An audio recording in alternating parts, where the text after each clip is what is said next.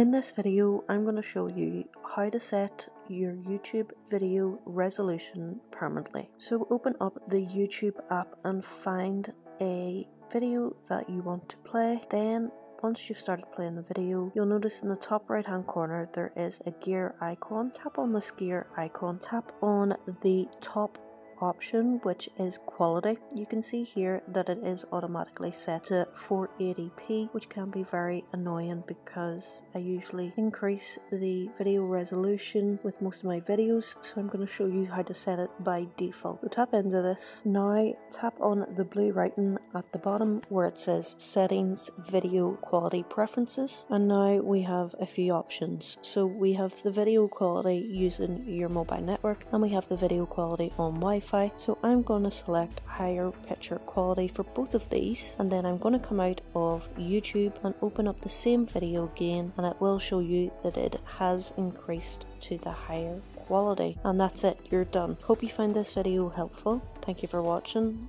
Until next time, peace.